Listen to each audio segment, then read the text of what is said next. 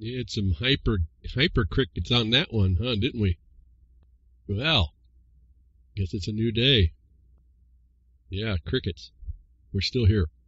Interrupting the current neo-colonial cricketism to bring you Behind the Woodshed. This is Crickitude Busting episode BTWRLM412.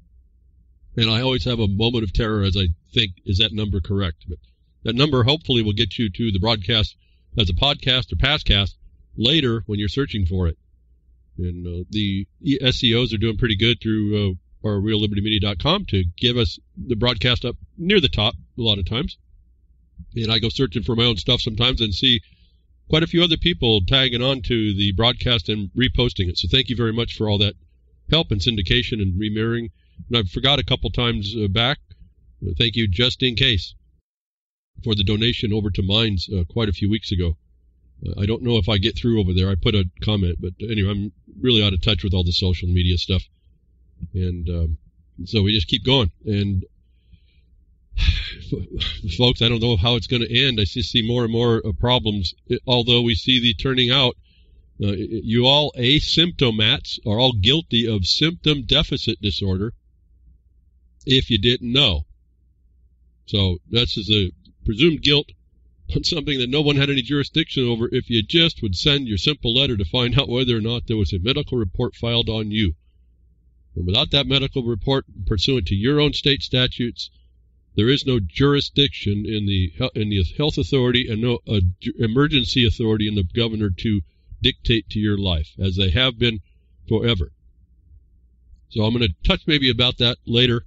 It's amazing how this governor, the governor of Texas, all of a sudden just stopped COVID-19 pandemic. The nemesis is dead, folks. His brother, we just dropped it in his communicable tracks by the stroke of his executive order pen. Done. Disinfected. Funny, huh? How all this works. So simple. I told you, there's nothing there supporting it. You were living on the right side of history to go after this. And so that's really police power, isn't it? And thank you, Grimner, for the audio check. We're going to continue trying to adjust this audio. I won't spend too much more time. And I'm hoping it's better today. A little bit better. We're going to move slowly to try and make it adjusting for all y'all.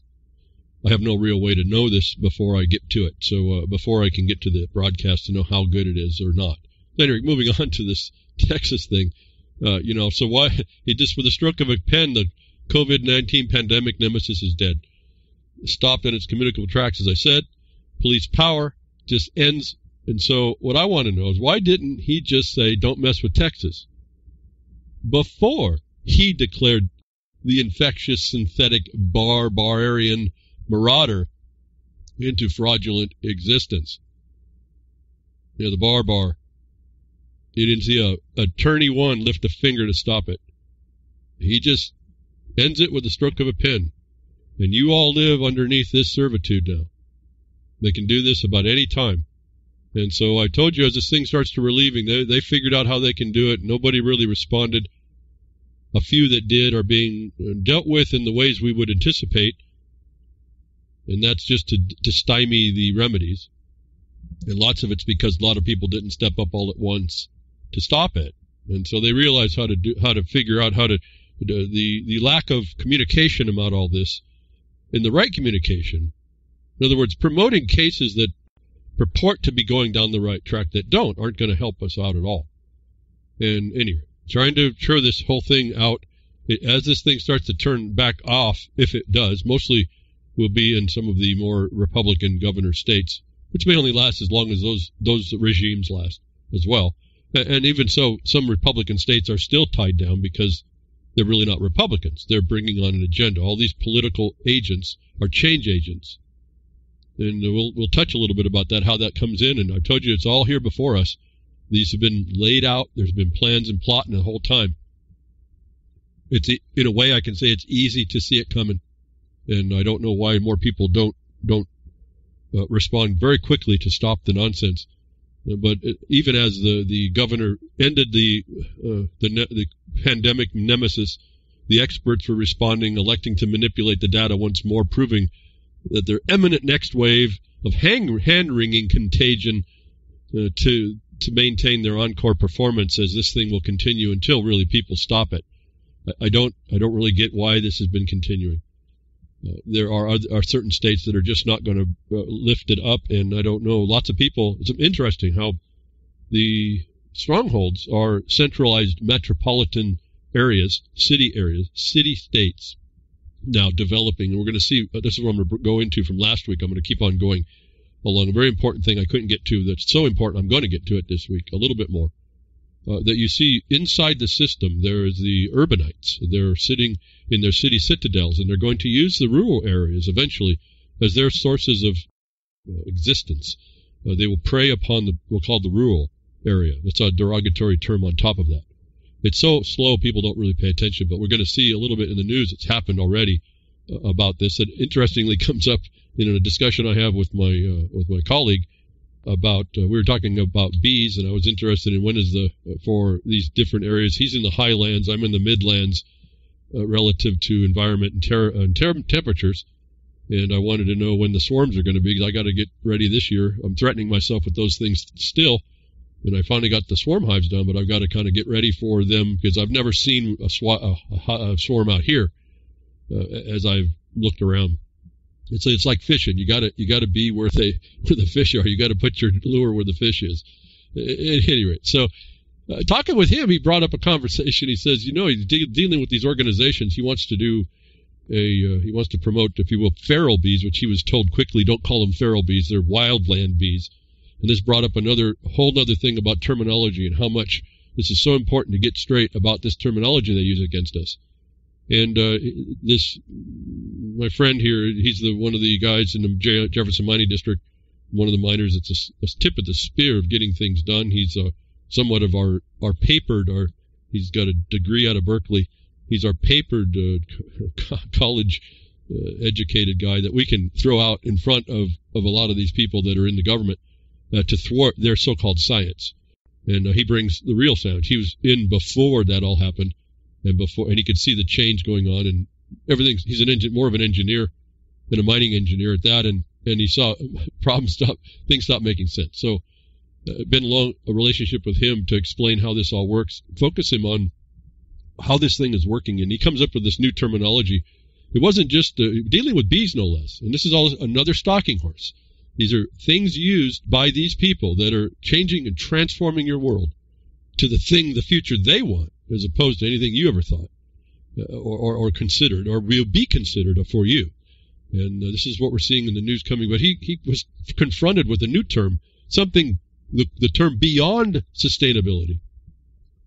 And this is a pretty matter-of-fact guy. He just doesn't understand a lot of this stuff sometimes. And so I quickly pulled together something for him to explain really what he's looking at.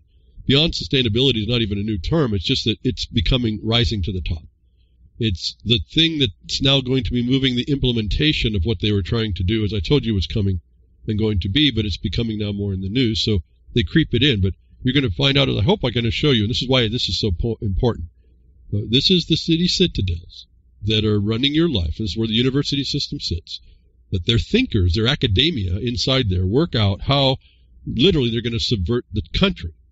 Because they sit in their little city-states, but the countryside, the people, are what they're going to adversely affect. And those people, you, are not part of their plan. You are actually in the way. And so this is where we started to identify things, and I was able to show him relative to mining grant law and disposal of lands and highway disposal. The land underneath the so-called highway they call you is regulable, is not. The granted disposal of ingress and egress doesn't have, it's in production. It's not in commerce. And I was able to show him how all this works. And I said, well, you're looking beyond sustainability. You're looking at the promotion now. And through bees, through honeybees, no less, of how they're moving through things. I said, let me do some checking and let me see if I can tie some things together. Well, lo and behold, as I go through quickly, because once you see the terminology, you know where to go. He sends me a link. It's a honeybee thing. I don't even know if the organization is really not relevant. It's just that once you see the words, I know exactly where I'm going to go and where I'm going to end up. And I don't really focus on the fact I'm going to end up there, but it's really, I haven't found any way not to end up where you end up going, utilizing just the terminology. And I said, what you're looking at there is a subversion of actually happening. Again, the bees being a stalking horse, like the native peoples in any country being the stalking horse, like the women and children in the UN indigenous being stalking horses. The cause of those particular classes of people being used against them, and they don't know it. They're being used to move this forward under the warm and fuzzy words, thriving and resilience and all this other nonsense, is important to keep track of, because you're looking at the enemy of an American way of life, a way of life that regards property, regards a system of protection of the property, regards trespass, which you see destroyed by COVID, the imposition of guilt instead of being innocent, is not new and to this only, but it's like an adaptation of the system, of these people, these academics that are coming forward to transform your life. And so looking through the beyond sustainable development condition, I wrote him a couple of things which I want to kind of just recite back to you to set up what this concept that I was talking about, what deems into innovation zone. And it all sounds cool and it all sounds really great until you really look at the underpinnings. And when you see what these underpinnings are and you understand what they're after, like I said, I look for things like the word leverage or leveraging, and you're going to find this here as well. And what they're doing is they're taking your own, notwithstanding the money problem, what money isn't, finances, financial structures, even debt, government-provided debt or grants, which is typically supposedly said to be paid by taxpayers. In the cities and in the counties, it's paid by property owners. That's every one of you, whether you rent or not, whether you own or not. All y'all complain about being a renter of your own land. That own land, you don't understand your own property rights. And you haven't taken the steps that it takes in order to try and extricate yourself from that oppression.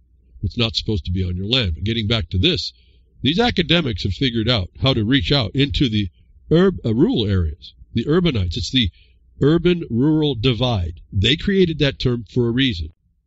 Anybody who lives outside these urban areas, these city citadels, these metro areas, is likely on their targeting. So now these innovation zones are a pretty colorful word that allows them to work on this leverage funding, that they're going to go after more taxpayer, there's some parasite, using your own money against you. And we can all turn our head against this, and we can all maybe say it doesn't bother me. But that the incrementalism will eventually bother you. And it's already bothering you, and if you still consider your property to be yours, but you still pay property tax under the fraud of ad valorem taxation and taxability, reducing your property, your land grant to a real property of less than fee simple holding, then you are willing to pay for this destruction of your life by someone else taking this money from the system, who's figured out how to take the money from the system. And so this is the underpinning of an email I had weeks and weeks ago, projects I still have to get back to. But that the emailer knew this is probably not a good thing. And so I hadn't heard about this for quite a while. It ends up coming back through this beyond sustainable development idea. And I write to my colleague and explaining to him what he's up against, what he's dealing with in that. And here's the point. You know your enemy, and then you know how to deal with it or not to deal with it, and how to not engage or empower that system, and how to counter that system. It's his intention, in this case we were talking about, his intention is to build honeybees populations in the wild. And not just honeybees, but also pollinators, which becomes another point of this. And these people are using this, and the warm and fuzzy feeling that people get around honeybees. A marvelous, fantastic critter, but a critter nonetheless. I mean, people don't wear bee suits because their bees love them. And so this is it's a management thing. It's a ranching thing. If bees could produce milk, and they might, in a way, they'd be considered mammals. They've got hair. They don't bear quite live young, but it's pretty close. They're colonies. They live in a very sophisticated world. They're very, if I could say, intelligent in their sphere, but they're a force to be reckoned with. And you don't turn your back on them. That's for sure. You don't abuse them too much. unless you're going to kill them off, and then what's your purpose? But anyway, so he wants to build these pollinator populations up. And because we're dealing in wildland, he's into all that. But he walks up against people that call themselves organizations that also claim to want to do that, but they say that they're offering a plan that's beyond sustainable development. And I offered to him that this is a tandem to sustainable development, but you'll see it in the word growth. What this part of this is the term you've heard, growth. And all these metropolitan areas and all these areas and these counties, they all want to have growth. People think that that's like their economic advantage. They want to see, well, a lot of us don't want to see growth. They don't care what defines it. You just want to be left alone. More growth means more people, more interaction, more problems, more government. Notwithstanding all that, this growth is not a good growth. This growth is the future we want growth. And it's used as a parasitic element under leveraged funding, what I identified in 2013, which causes us to actually trigger the lawsuit because I got the money. I didn't follow the money. I didn't have to follow the money. I knew that once that money was being used as a leveraging condition, I knew that the creature, the amoeba, the parasitic amoeba we were dealing with, that became the impetus for the suit. It wasn't like sustainable development was violating people's rights. It is, but that's not how we started. And again, so if you look at that case, you have to really understand what it's doing and how it approached it. And it's not a straightforward attack. As I've told you before, you have to understand the battlefield. You can't come straight at this. It's too much bigger than we are. But I told him that this is growth. Another term, this beyond sustainable development is another phrase to come around with what is growth. And it's this strategic planned growth. And it's been with us for decades. And I'm going to show you how this innovative zones stuff in Nevada, as I'm going to talk about this more depth, it brings up all these elements. It's all in there. If you just quickly look for it, it's not a question what's going on to us and what in our silence what we're allowing to come against us. So nobody understands this growth thing, but it's pitched in terms of like economic development. But understand economic equality, economic is a pillar of the sustainable development model. Understand they're moving that model to, instead of pillars, to Venn diagrams, interlocking circles. Okay? And so this isn't, I know it's a lot, but anyway, it's not so much once you see it. And I told you before, once you do the deep dive and you do the analysis, it's kind of like the COVID. Once you see that there's just no way that the test is not a test, there's no science, there's no actual application, all that becomes that knowledge you just have in your head that you realize you look right, that becomes the filter with which you observe and witness, and you look right through all that noise, which is overwhelming if you don't get a handle on it, and nothing once you do. You don't even use it. I don't even use it. I just know as soon as I see the clues, I'm on them. Now, then we make the decision, in this case, if I'm talking with my colleague and through JMD, or if we're going to make a comment, what the strategy is to counter that. And really the simple strategy is just bring the law. Bring the law and make sure that no one turns from it. And every time we've shut down agencies trying to take action. This becomes important later as well when I hopefully get to these tabs. It ends up tying all together today for people that will listen longer than a few minutes. And I know maybe I'm already deeper than a lot of people want to gather, but again, this is my world. This is what I come across in trying to resolve problems for people. Once I can identify this for them, I suggest pathways that it doesn't affect them once they understand. So this is growth and development under the economic pillar of sustainable development. So it's not really beyond sustainable development. It's just promoted that way. And this growth comes irrespective of actual local need and is intrinsically tied to the parasitic leveraged funding. Okay, so they'll claim it's local, but this is localism, and we even see this in a document. And so those of us, like William Roberts, he was great to focus on this, but again, he was a political view, become vocal local, but his was a political view to end the political parties. And yet, his realization through the sustainable development things, these things like Agenda 21, the UN documentation that's out there, would inform him, based on all his other study in the encyclopedias, would inform him the power was for us local. And it was, I've told you, this is These people are not, these are academics. They sit all day to think about this stuff, and they figure out what is going to be needed. They know that the action is local, and so they've come in kind of before us to set up that they're working local. But this is local to go global, and what we're trying to do is go local to stay local. And so we keep our power, and our power is not like we can go around thumping on people. Our power is to be protected from this interference. And you're not going to, I don't know if you're going to find, I only know, I think, one, a political officer, a commissioner. I only know one, I think, that I would say is not into this system. Everyone else I see, any other commissioner I know, is in this system. I even have one that denied that they're in this, that they see the problem. And the first acts they did were to flip everything they said on an election and start to do exactly what the agenda was. As soon as that happened, I cut any ties I had with that individual. And he was deceiving people. And that's not good, because then it stops our protection and the angles we use, because they're not being listened to then. And it's partly why I tell you I can't directly talk to people in government. When I'm talking to an attorney, which I've been invited, the JMD has been invited to talk to county attorneys.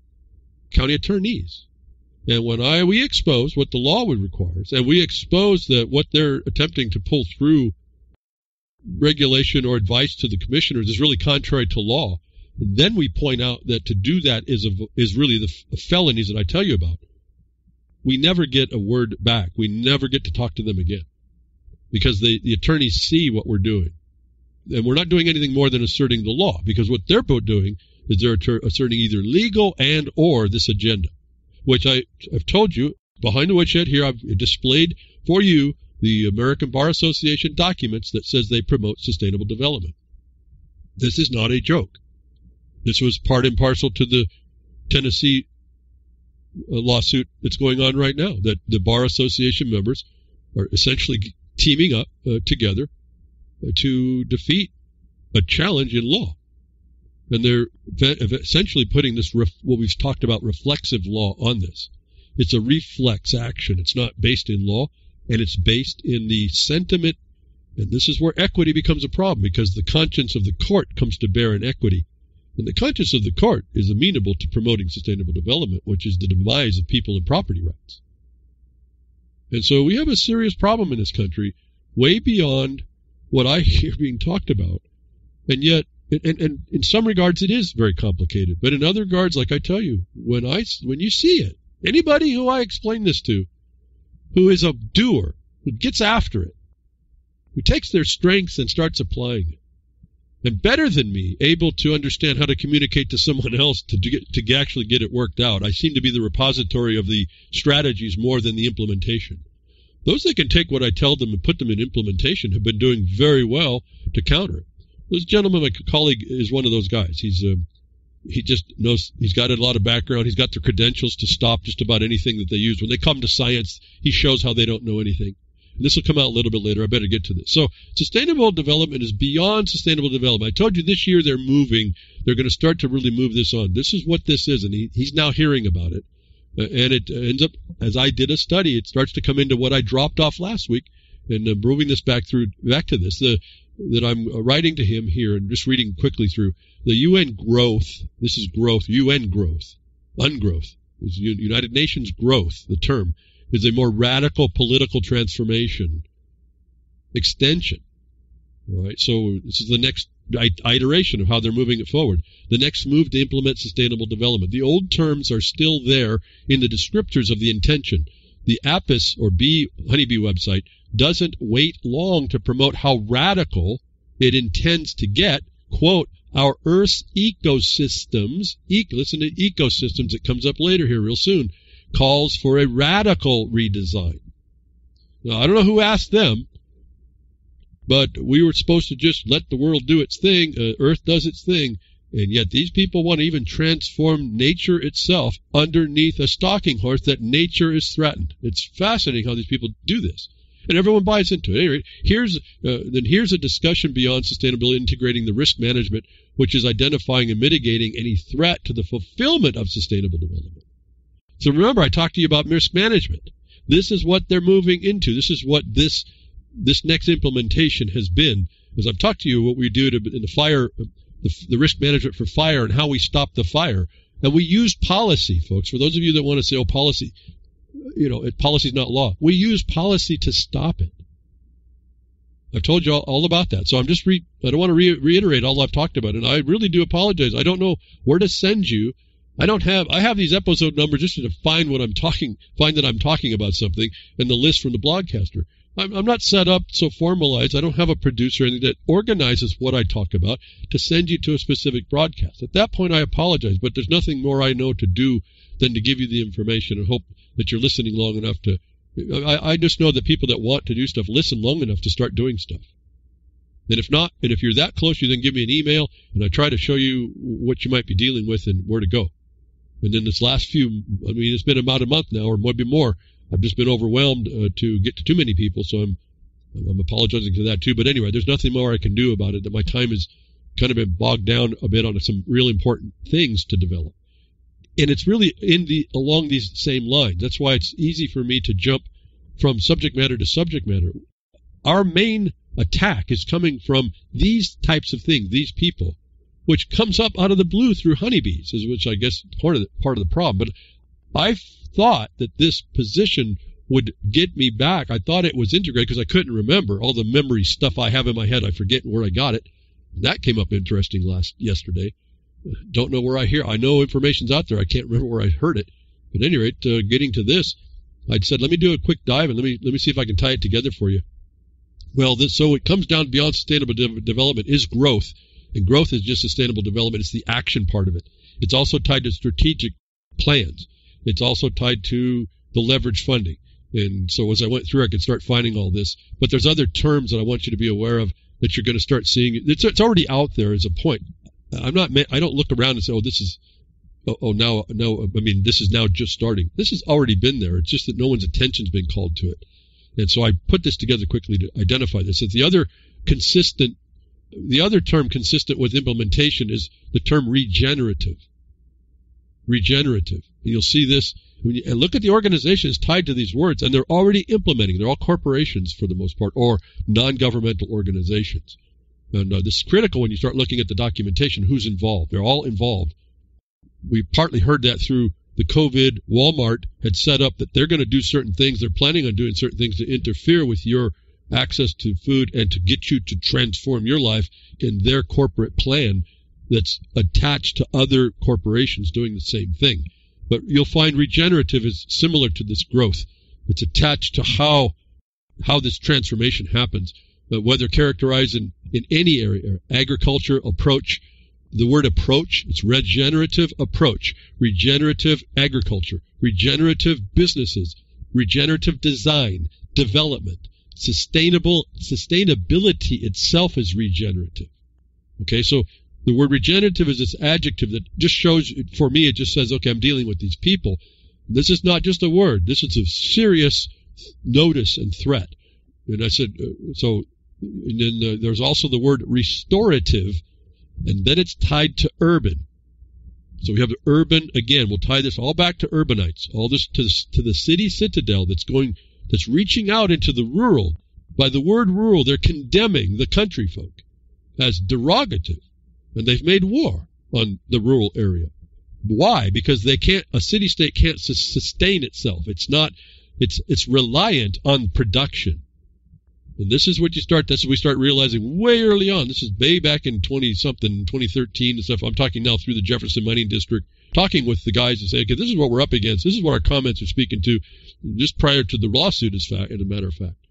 And so this is the facade that's looking over this that we have to pierce, the veil that we have to pierce. And I think we did, and I think we continue to do that, to the point that the system politics is having to change their own game up to avoid what we do. And that's what I told you about the stealing of your public lands and put them into conservation, which is essentially waste, which is a violation of international law. Your Congress is doing this. Anyway, on and on. This goes on and on. So urban, rural divide. The urbanites are attacking the country folk. And I say country because the word country folk or country or folk are all the common people on the ground, not this tertiary academic third level, bottom, it's actually down level, third level tertiary governance. It's actually quaternary governance. It's on top. It sits on top and feeds off of the tertiary government, which is all your licensees. As I told you before, that's the tertiary is the government and all its licensees, and right below that's your service industry to that second level, and then the first level of so-called economy is your production, which the service industry services to keep the production going, which the tertiary government has attacked, and the parasites in the quaternary academia of urbanites has using the tertiary government and funding by leveraging that to attack production, to take it for themselves, to high grade it to themselves. And this is really oddball stuff to even talk about. As I talk about this stuff, I think, man, people don't quite get this. But this is part of the attack on your country. Why you're hearing so much nonsense coming out. And when I told you, like, Vilsack, who's now back in, told all the people in the Midwest, all the farmers and ranchers there, you are politically inert. We're going to tell you what's coming down. And that, I told you years and years ago, was the declaration of war in earnest. So you have the term restorative as tied to the term urban. And you'll see this here coming here as well. And then I say, I'm writing to him and say, you may have noticed the recent news in Nevada on innovation zones and private landowners operating as county governments. This is promoted by the university system as well as by UN Habitat and urban thinkers. And I provide him a link to the urban thinkers. I think I'm going to have this here later on the broadcast when I get to those tabs. You can see this for yourself. This is not just a delirious discussion. It's all in paper, all in documents. I guess it's in paper when you print it. I get it on a digital screen. I don't have the money to pay for paper, so it is a paperless office as much as I can see for myself. But at any rate, for me, it's knowledge and then implementation. So I don't carry around a lot of libraries. Partly as a problem. Sometimes like I said, memory hole. It's hard to find information again. But anyway, urban thinkers. These are not people that are thinking about you. I can tell you that. And urban thinkers are not thinking about anything country or rural. So understand when they call themselves these things. They're actually they're separating themselves from you as well. And there's a statement on the Urban Thinkers UNHabitat.org site for a better urban future. Here's a discussion, and then I say here's the discussion from the EU, and you'll see as I'm moving through this thing in more links. European business innovation and improvement zones are connected to sustainable development pillars, and that the terms are attached, and how these can also be identified in parentheses in the quote that they say on the site. The challenge is to change the negative impact of business sites and production into a positive one for economy, parenthetically, innovation and competitiveness, environment, parenthetically, improvement of nature, quality, and biodiversity, and society, parenthetically, multifunction and social inclusion, etc. So this ties directly into the old sustainable development they're moving beyond. Is really just an implementation. So as I say, this is the old, is out with the old here and in with the beyond. More radical neo-old is what I write to him. And so this is what we're looking at. They're moving the same, they're just moving the agenda on, and they're now coming more broadly to come and be paid, essentially, be setting up. They got people in government already to allow them, and this is where we get to Nevada, to allow the next iteration to actually put a foothold in your rural area that they want so bad, and then make that a closer connection to the city citadel as an outreach center, if you will, a whole county size thing, 58,000 acres, that they handle through a private administration of government. And I want to point out if I miss it, all this information sits here. If you look at these innovation zones, and this you see they're in the EU already. This is already working, folks. This is nothing new. They're just new to us or our awareness, because they've been planning this for, I'll find one document here, 30 or something years. As I've told you, back in the 80s, they put in all the codes they needed in order to implement all of this stuff. And right before that, in the 70s, they implemented land use coding that was conditioning your property rights. And I heard nary a peep on any of that. And anything I told the people to try and show that that was not right would not be passed. And I've told you that if you make the question, you make your record correctly, there's no court that can actually make a decision against your patent rights. And that's forever. That's not my words. That's just what the document says. If I go by document and evidences of title, the ultimate evidence is the patent for any piece of land. And there you have your rights that cannot be assailed by a judge. And so I looked at that and I said, well, there you go. Then we got rid of the Bar Association right now, and then we found a criminal trespasser under color of law, a felon, if they do touch it. And so far, as I can see, as I started to get this implemented and doing it through collateral attacks on things like traffic tickets and or taxes and all this other thing, which I don't want to promote. But you have to know a ton more than what I'm going to tell you here. Just, I'm going to go after them with taxes. That they will not respond. They cannot, and they stop. I don't know if that's a passive tug-of-war, but there's no more action at that point. So there's something to this, although it's not settled because we're an occupied country, and there's not enough people clamoring for freedom. And we saw COVID. I mean, COVID I'm about ready to throw my hands up on this relative to the people and their so-called being free and what they'll accept and what they won't, and what they'll talk about and what they won't do. So let me move into the innovation zones that we see now as global. It's all tied to UN habitat. The modernization here as well. You won't hear too much of that today, but modernization acts were part of this. Housing, habitat, food security. Right? You're going to hear all these things eventually as you look through these issues. That this is already in your major cities. This is already attacking you rural folks. What we do at JMD is to try and stop, to try and push them back.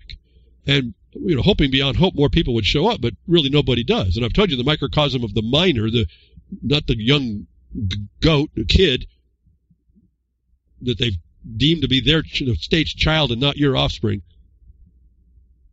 You've heard me talk about all this. They are attacking you, and you don't even understand how that's coming. And until we get that figured out, it's just going to be a short time, I think. A short time is relative, I suppose. They've taken 30 years to get here.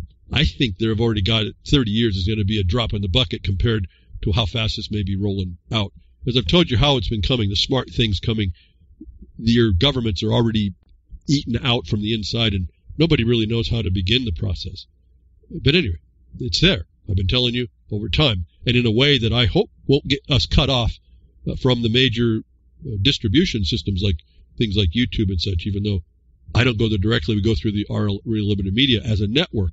There's no one content that comes out, which is helping to, I think, preserve a little bit of a protection.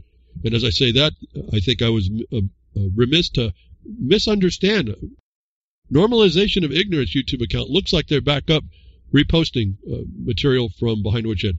And thank you for being there. I thought it was up until March. Maybe it was in February, but I haven't mentioned Normalization of Ignorance is reposting the broadcast to get more people to find it.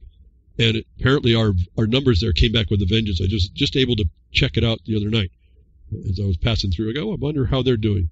Sound Minds might be back on their secondary channel. I don't know too much on that. But anyway, so the censorship is incredible, and I've been trying to apply this method to try to avoid all that and just to get the word out. However disparate it is, however unable people might be able to do episode by episode. Where did I speak about that? I have people asking me about habeas and this and what do I do? And it's all in the past. It's all in the past broadcast. You got to research it down. I don't know what really more to say. Anyway, so let's get off of that. You got to do a little bit of work to do some of the researching. If you have a question for where I can show you, I might be able to find it, but I have to go search myself. So to me, it's kind of an interesting problem. I have to go, when you ask a question, sometimes I have to go ask, I go to a search engine to go find when did I say that? And so, and then I find out for myself because I don't keep track of all that. So moving back in the innovation zones, it's global, it's UN habitat, it's modernization, it's the transformation through risk management being implemented, and the risk management is the risk to the system being found out. They don't want you to know, and they're going to do everything to analyze the data to keep themselves viable. and you'll see this in the word. So let me get to the innovation zones that are now being promoted, and they're all over the place. This is the only one that's being promoted, hit the news so that more people could see it. Bill would allow tech companies to create local governments. I touched on this. I'm going to say a little bit more because it ties into this greater war that's going on against the urban-rural divide. Talk about the North and the South. Hatfields and McCoys. This is worse than all of those combined. And everybody's letting it happen. But Bill would allow tech companies to create local governments. Well, just to think about that just a little bit. And this is in coming out of Carson City. I think that's the seat of Nevada. If you're seat of government out of Nevada, the seat of government out of Nevada, there's talking governance as well, moving into the corporations running your corporate towns. These are company store towns, essentially, when you look at it that way as well. If you've got enough money, acres upon acres of undeveloped land and innovation technology, quote, innovation technology is a term, you soon could form a local government in Nevada. When the government, Steve Sisolak, last month announced this plan to launch innovation zones in Nevada, to jumpstart the state's economy by attracting new tech companies, the details of how those zones would operate proved scarce. Just look at that. How is tech companies, when no one's working to pay the bills, how are tech companies going to help you? This is all about infrastructure and keeping them viable technocratically. And so this is a big promotion that they want to say, we're going to make zones. They used to be called clusters. These were managed, and the real estate agents were the first ones to be involved. I'm going to show you the real estate, if you will, company, a development company is involved in this, and this is these kinds of things as well. It ends up being all integrated, inclusive, but only for them, not you. Anyway, so the Zoom, details prove scarce. Well, they're really not scarce. They're a little bit abstract, but they're not scarce if you know where to look. Going on, according to a draft of the proposed legislation obtained by the Review Journal, that's the website here, but not yet introduced in the legislature, innovation zones would allow tech companies like Blockchains LLC to effectively form separate governments in Nevada, governments that would carry the same authority as a county. The same authority as a county, the foundation of your Republican form. They mimic the very same thing, but there's going to be differences. But you have the same authority as a county, including the ability to impose taxes, form school districts and justice courts, and provide government services, to name a few duties. Now, if that doesn't get you crinkling up inside shoulders, I don't know, being upset a bit, maybe you're not paying attention. Go back to Blockchains LLC. What have I told you about the blockchain system? What have I told you about blockchain and properties and what they did in Texas? Don't mess with Texas. I told you they're messing with you, Texas. Just like your governor messes with you, and by the stroke of a pen, all of a sudden your COVID pandemic is over. Not a test, but they did it. And that's how this is running. And I didn't say it and finish it, as I said this again. They have the same power, but they don't have the same reference of who puts them in power in the corporate boards that run these places. These are, I think, 58,000 acres large, without development right now, that a corporation can buy. Can we speak maybe to what Bill Gates was doing? And will implement their own town. And once they come to the services capacity, the county, they will petition the state government for the right to become the county within a county. Now, there's all kinds of problems with this, but I'm not going to get that deep. If no one cares, really, I don't know what to say. I'm going to say it anyway. I want to be on the record to even talk about it. Whether anybody really wants to hear it or not, or does anything with it. This is serious problems and serious stuff. And when you start looking at it, you start realizing, if you will, the founders had an important role in guiding us, that republic that we should keep, we really should keep it. Because this is where the future they want, they call it the future we want, is going. And they want abject control. And they're going to make company towns that will have the power of counties, but they're not a county. And their power is not derived by the elected, the consent of the governed, which is the other fraudulent license that government gives itself to destroy you, to beat you up. But notwithstanding that, these will be given power, but they're not elected officials. They're corporations given the power, and they are selected by the governor. And if you want to understand how terrible that would be, just go look at Oregon and what's going on with that state, which is almost like a big company store, where the governor has been given almost absolute power. Maybe the empress, you can call her the empress.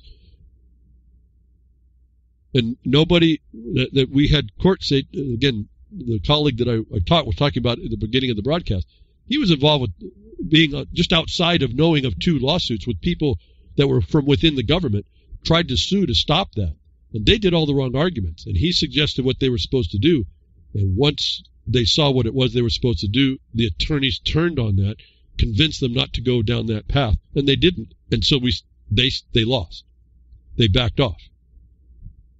And so this is the power of the Bar Association and people in ignorance who don't understand and will be guided by their fear, by threats. That this is already, these people are already in the system to subvert you, to allow this sort of thing. That going back to the blockchains LLC, the blockchain is that so-called smart technology that ties you into everything. As I said, over time, you don't see this happening. It's going to be hard to believe that anybody, anywhere where you live that isn't in this, couldn't be this. But this is just one degree away from metropolitan areas just going ahead and doing this themselves. These are innovation zones that are really the incubators for how this is going to work. It's what Google was trying to do in Canada that got stopped. But the government wasn't quite going to go there that fast. If you look at the size of the land, it's kind of, it was big. It was a sizable piece and chunk that they were trying to interject themselves. But so this is already here. It's now proposed legislation. These corporations have the right to power of tax and justice courts. If you think the courts are corrupt now, wait till that happens. And this is like one big private property that you have renters on, but it functions more like a government. It's shifting how a corporation functions to look like the government that the certain governments are today function like. So you see the mimic going on. It's not much different than what's happening today, partly because people don't step up and protect themselves and show the government's not the government. It's become the governance. And and then you show them where they breached the trust, if you will. And so these are called groundbreaking technologies that are coming. It's all tech. These are publicly funded incentive packages. So here's your leverage funding, speaking right through the state legislature. They're going to tax the people to impose these private eventual county-ishes in those areas. And they're going to give private subsidy to landowners in order to privatize government over time. These are developing smart cities. Blockchain LLC is saying they're going to develop smart cities. It's right in this article. You just read it. And so what is this innovation zone? Well, let's just go look at a couple of things just quickly. What are these things? Have you heard them before? How dangerous can they be? They're innovation. How can they be bad? Well, again, the innovation has nothing to do with what you think innovation is. It has to do with promoting their thing, what they're doing. And what they're doing, you notice, is attempting to make the law value that in order to incentivize it. Then they all of a sudden go into publicly funding it. How? I don't know. But they do. And if they get the legislature to agree, which most of the legislature is an attorney or a dumb attorney or someone who's already involved, one of the green religion, that's the majority of your legislatures. Forget your political factions. You're watching. Just forget the politics. You've got people that are in green religion adherents, and that's the greatest thing they can do. They're a gift to humanity for what they do. And so don't think that you're talking again that you having a contrary opinion is going to go anywhere when they're going to look at you and think that, well, what, don't you love people? Don't you love your fellow man? I'm doing everything to help us. What are you doing besides challenging them?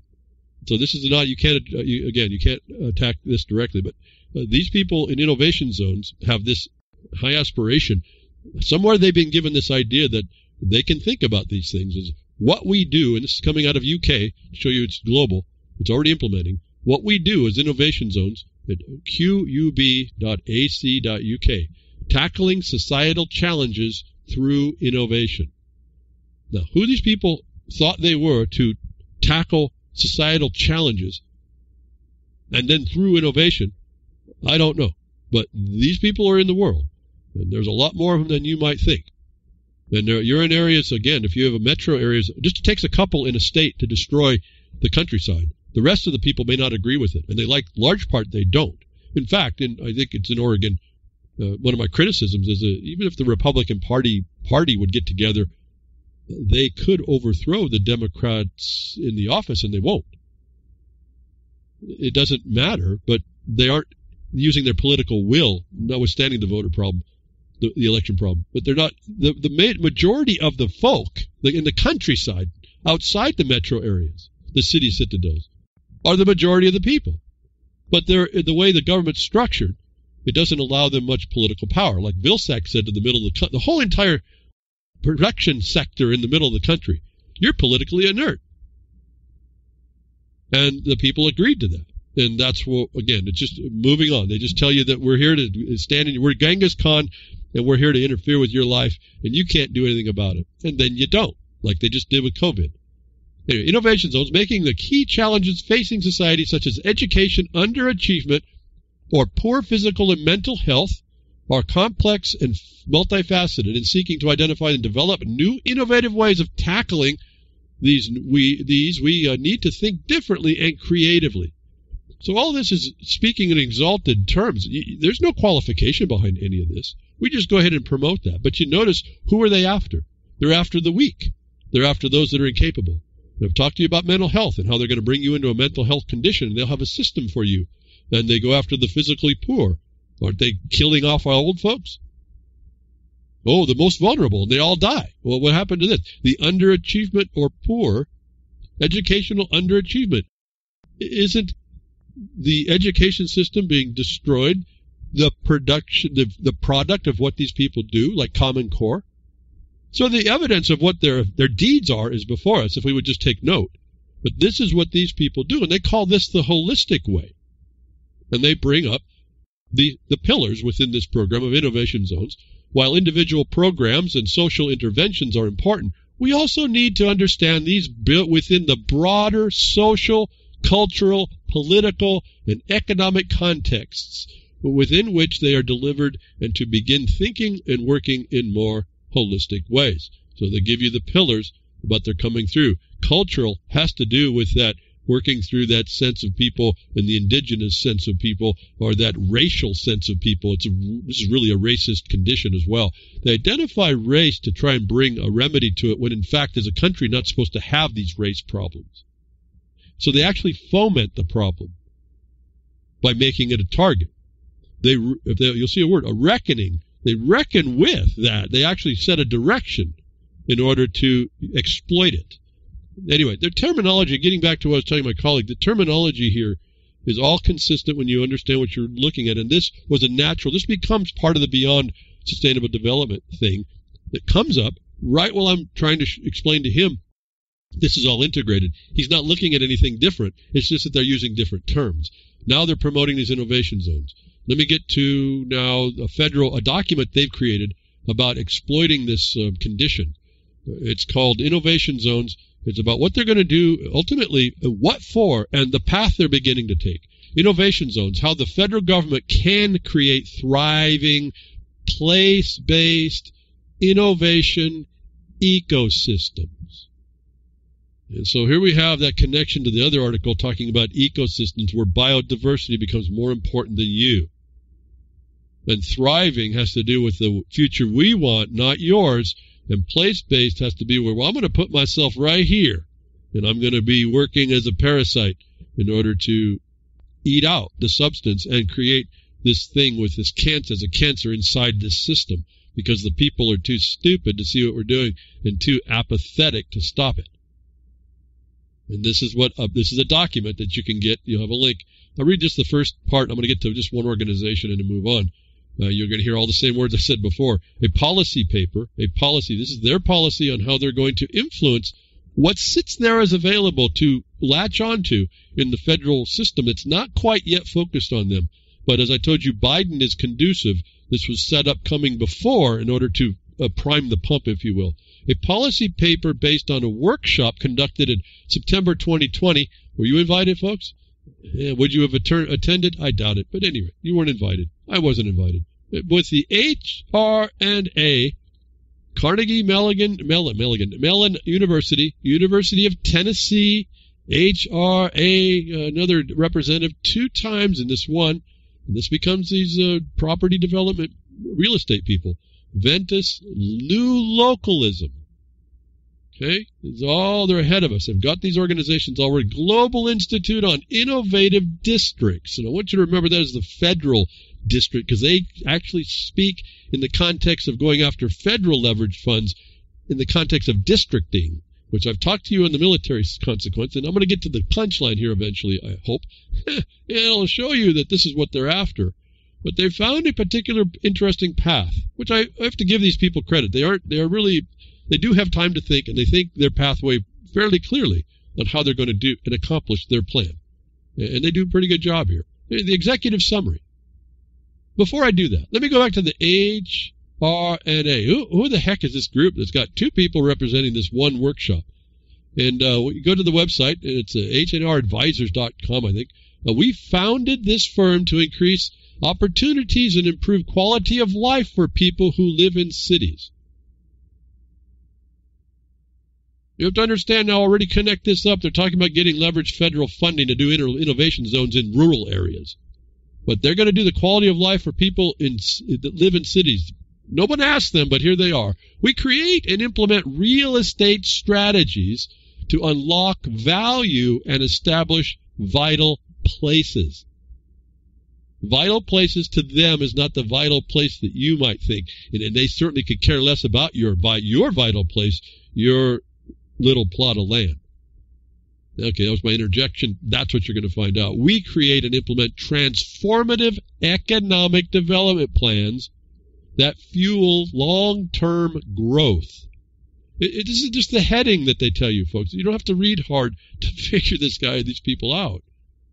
I just prepped all this up, and here's all the words. It's kind of funny. I read this stuff. I half read this. I go back, and I'm thinking, well, I just talked about all this. It's all here. I didn't read this far. I just noticed this is what they do. That's all I need to know. I'll come when I start reading it more deeply for you, and here's all the terms I said you'd find. Here's what they're telling you they're here to do. Genghis Khan using stalking horses. This is I've explained, and this is planned out since 1985 in the Guru papers I've read behind Woodshed. We create and implement innovative programs. Innovation zones, innovative. Innovation, human habitat, it's all connected. Transformative, economic development. I said they're coming underneath economics, under growth. It's all here, right here. They're telling you who they are. And they got lots of people to sign on to this, and every time these people run into your town, they eventually have the taxpayers paying more property tax for less services and more imposition and hardship eventually. It's partly why you see the Bar Association allowing their judicial branch system to tack on unitarian taxes and special fee taxes and assessments for their so-called legal system. It's all through the same stuff. These people go into a commissioner and commissioners and they said, we want to do mental health program to help the people that need mental health, because we're finding out that justice and crime can be benefited if we do so. And the county says, good, sounds like a good idea. They don't tell them that when you tack that on, it's an endless stream of funding that the property taxpayers have to pay. It doesn't help anybody, actually. It's all a promotion. Anyway, getting back onto this. We create innovative programs. There's innovation zones. We are a mission-driven advisory firm of urbanists who care deeply about the future of communities. What are they doing supporting innovation zones in the countryside if they're urbanists? Should be your first question. Well, what I told you. Well, who are these communities? These future communities are not you or yours. These are their communities. They deeply care about future communities, not yours. That's why they kill people. That's why they don't serve anybody, actually. They come under the color. That's why the indigenous people get shafted every time they turn around. HRNA partnered with the Ford Foundation to create a guide for local leaders looking to build a just and resilient recovery. Just, resilient, and recovery are capitalized. Those aren't words. That's a title. I don't know if you've done any search on the Ford Foundation. I did a long time ago. The Ford Foundation owns a lot of property. A lot of your local, malls, your business malls in particular, like for food, Safeway in particular. Many, many, many years ago, we had a problem with someone getting threatened or arrested at a Safeway for having a signboard on a piece of property that they were speaking of, and it came out, I found out that the Ford Foundation owned that property. But then I found out that the Ford Foundation was funding and supporting a program that the signboardist was protesting against. And so these have been long-term organizations inside, foundations like philanthropists, inside the system, supporting and sending money in to diminish the land around and or take control of property around you, whether you knew this or not. But here it is. They talk strictly up right here, food recovery, food-forward recovery. Food systems and the food economy of the United States are in crisis. Addressing this crisis is central to a just and resilient recovery. Well, who are these people? How did they know? We weren't in crisis before the fraud of COVID. But they did put those Modernizations Act from the federal side in, didn't they? Back in 2010 or so, right? I reported on all this. It's all sitting in here to talk about. They have talked about the advisors. They go right to food, even though they talked about real estate. How is that? Cities have been on the front lines of Biden's cascading crises. Here's what they should do next. Like they have an opinion. And so they provide it because there's a receiver on the other end. Whether they're blaming Biden here, I don't know. What these people, I'm telling you, is HRA is not just some real estate company. They tell you about future projects. They realize equity and justice. That's not equity in law. That's their justice and their equity. Where you are living in austerity and you are pushed below the standard of the lowest so everybody can be equal. This is the race to the bottom. This is No Child Left Behind. They're expanding West Coast initiatives to realize equity and justice. This is not these are titles. These are not what they're doing. Strategic planning framework for Atlanta's Tech Square. They're already in Atlanta. Strategic planning, as I told you, that's beginning the process. NYC Internet Master Plan. Here's another term, master plan. They create the plan for your local area. Internet Master Plan is going to be 5G. I don't have to read more. This is the implementation. They're already in the pocket of the people that sit in the government. Inclusive incentive strategy for Indianapolis. Metro areas. I'm just going through a list of things on their website. Equitable economic development and mobility strategy for Grand Rapids. They're up in Michigan already. And I'll tell you, these titles are not because they haven't spent a lot of money to do this or haven't gotten a lot of money to do their studies and promote their promotions. The Ion and South Main Innovation District Master Plan and Development Strategy. These people are so far ahead of what's going on, it's scary, actually.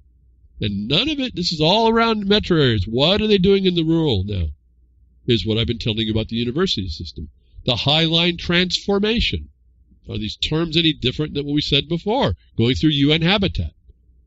And they want to creating a racial equity agenda for the United States Conference of Mayors. This brought up alone, these people are addressing your commissioners through these councils, these Conference of Mayors, the Association of Council of Commissioners through the states and for the governors.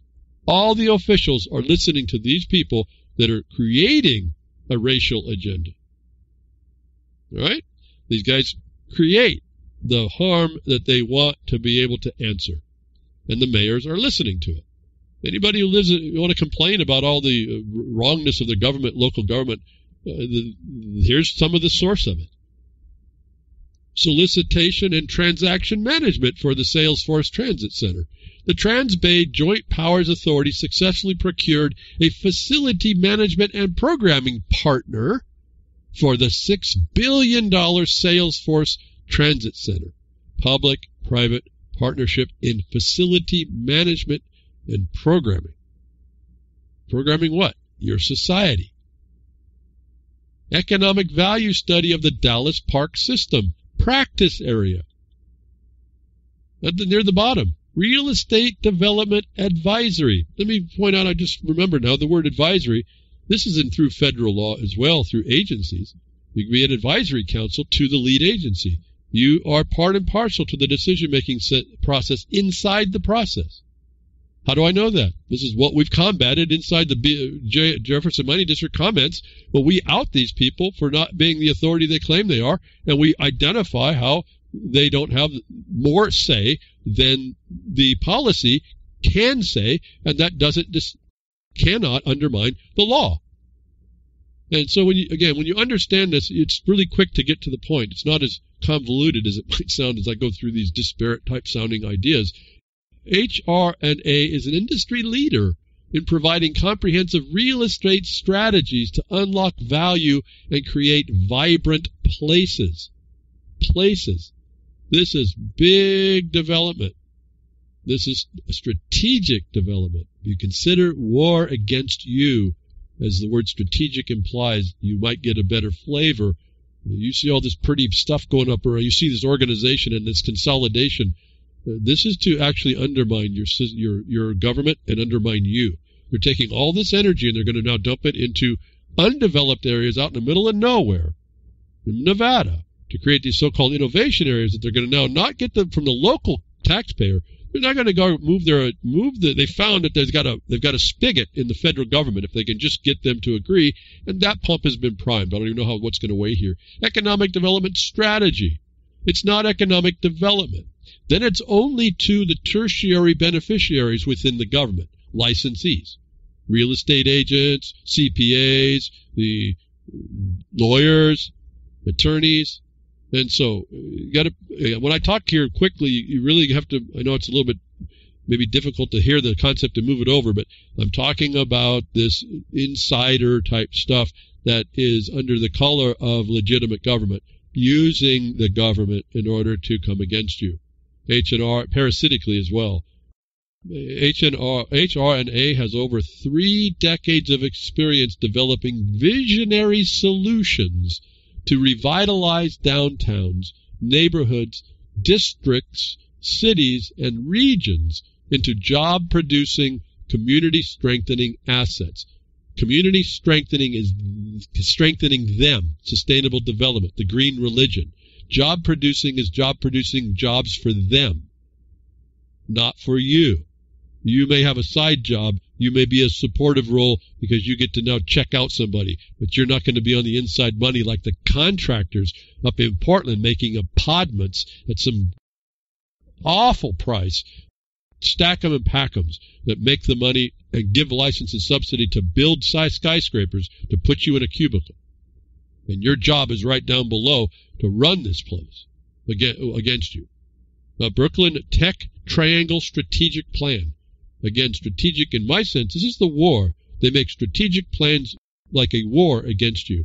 And as long as you don't respond, eventually you get it. Well, it eats from your life the whole time. I don't know what else to say. You don't see it. You don't think you see it. You're willing to give it up, and it's too much trouble. But that's what's going on now. You're being affected by it now. HRNA designs and manages programs that influence. This is all about influence. So this is, I think, I don't have that influence with the commissioner. Somebody, my colleagues do, and so I let them take the influence part. I'll be one of these guys behind the scenes doing the strategies on how we try to subvert these guys. But it takes someone to be able to allow the influence. These people have teams of people that work on how to be influential, to influence market behavior, improve communities, and affect policy change. Talking transition. They improve communities are their communities. Don't ever forget, it's not just about people. It's mostly about the ecosystem. Their system, which professes to look at biodiversity, which you are a threat to. Affect policy change. That's the direct threat against you. This is what I'm talking about. They make policy changes. They make advisory council suggestions to federal agencies or even state agencies as advisory councils, and that's defined in federal law what an advisory council is.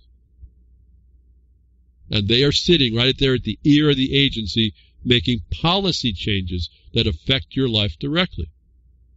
And I get people that want to know how in the heck it's all so screwed up. This is how, folks. This is just one little fact. It's one little story sent to me by an emailer saying this doesn't look good. Innovation zones dropped off in the middle of Nevada, middle of nowhere, dropped off. But you look at what's going behind it, and you see who's attached to it, and it's kind of scary. So they said that they're up top. They were talking about reckoning. They're going to, reckon with racial something I read. I tell you, what they do is they actually use that. It's a shot in the dark, if you will.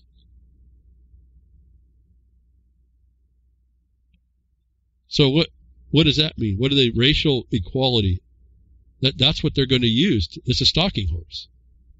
They're going to focus on that in order to get a foot in to solve a problem that doesn't exist and shouldn't exist in a society that is supposed to be really essentially racially blind anymore. And I think it really has been. Nothing's perfect, but it's not just on racial lines. It's you can just dislike people, period.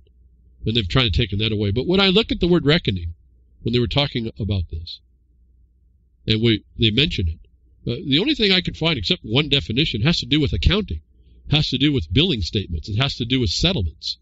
And that ties in. The reckoning using social justice or using racial equality as a stalking horse is their line in to leverage funding. And they're telling you essentially they're going to use that. They're going to focus on that in order to open accounting lines, leverage funding lines in order to implement what they want in the future for their community, which is a bunch of profiteers and green religious people, or those that are profiteers using the green religion as a cover. Okay, so just go look at the word reckoning. You'll find it's mostly about accounting. That, I say, to me, speaks to the leverage funding. And that speaks heavily to me because that's what triggered, again, our lawsuit. When you finally see what's going on, you follow the money. And once they were starting to pay for how they were going to destroy property rights and law and how they were going to subvert it and or go around it, that provided the cause. And anyway, like I said, it's not a direct attack. I'll go on to this document. The federal government absence in innovation district story is no surprise. So now they're doing an analysis here on what they're going to do to develop an influential position in order to now tap something that they've found at a federal level. Innovation districts again, these are districts, not zones, but districts. And I want to tie this into the military districts, and I want to tie this into the districts of the United States government, federal, and they're not states. And we have the Washington district, D.C. district. It sits at the intersection of two distinct policy domains, not law. And this, when you start reading this, you start finding out.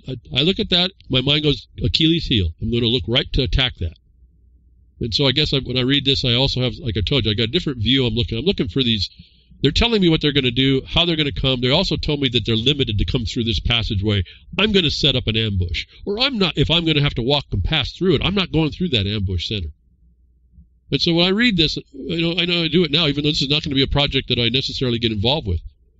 I'm telling you, this is what my mind starts to read. It all happens at once that I'm trying to communicate to you that you may or may not be aware of. Innovation, as I read, innovation districts sit at the intersection of two distinct policy domains. That's only policy. That's the only power they have, and it's through influence. And I know through practice that when they do that, their policy and influence can cause someone to make decisions that are uneducated in law, about the law. And I'm not talking about like a lawyer or attorney. I'm talking about property rights, about the Constitution and your remedies, and the things that they don't have right to do. They're just talked right past that. And there's not an intelligence in people to know that that's what's going on. The intersection of two policy domains, innovation policy and economic development policy. And I'm going to speed it up here, but I want to just kind of develop the background here. Economic development is what they already promote in the government. What they don't promote so much is innovation policy. This is going to go down now. They've been feathering their nest with the economic development policy, which we focus on because that's what they do. And economic development policy is not production. It's strictly the tertiary government. And so they are taking from that, and the property owners, which should be in the production side, even though your house sits on it, you're still sitting in that because of your patent and the disposal of land. They yank you up into the tertiary, and then they tax your property, and they give it to all these people. Well, now that is running out. That source, that leverage funding source locally is running out. They're now looking to the almost unlimited source of the federal government now as you watch these money out of mine type financial bills going through about how much money that is going, trillions and trillions in budget, which you don't even get a drop to. But at any rate, it doesn't matter. People, I guess, are living off of every cent of it and don't care. Intersection of two distinct policy domains, innovation policy and economic policy. They're already doing economic development, parasitic attachment. They're looking now for the innovation policy. At the federal level, unfortunately, there is currently limited alignment and coordination between these two arenas. Federal innovation policies, including the grant-making activities of the National Science Foundation. Remember, best science? They're tying in. They're realizing where they're going to get all this. They've been doing this, but now they're making it known and attaching it to an innovation structure so they can get more money from the feds to power this system, this community against you. The National Institute of Health, of all places, folks. If you don't think these people are involved with COVID-19 in the university system and Johns Hopkins, it's right here. Innovation Zones is the title they're coming underneath to do this. Pulling from the federal teat, if I can say that. It's unlimited at this point, I can tell. Department of Defense. If you don't think this is a military consequence, they know they can get money to do this against you, and the DOD will give them money for it. The Department of Energy. Those of you in Texas, don't mess with Texas. You know, watch how that you get tied into this system as well. You had your own internal energy corruption. When you tie into the bigger one, the Department of Energy is going to be involved. Why do you think that they agree to have your dams shut down in the Pacific Northwest if they were actually agreeing that you need to have power for your purposes? And this is money available that these people, these innovation zones promoting sustainable development, which is UN Habitat urbanists, are looking to make funds from, to actually make their living parasitically off of it at your detriment. And others, they say, channel funds to individual companies. These people, these organizations channel funds to individual companies or research institutions to enhance national competitiveness, but have not yet leveraged the advantages of physical proximity to supercharge innovation activity. This is their promotion. Meanwhile, federal economic development policies, including most recently the Opportunity Zones program, introduced in the Tax Cuts and Jobs Act of 2017, incentivize the investment of private capital into underserved communities,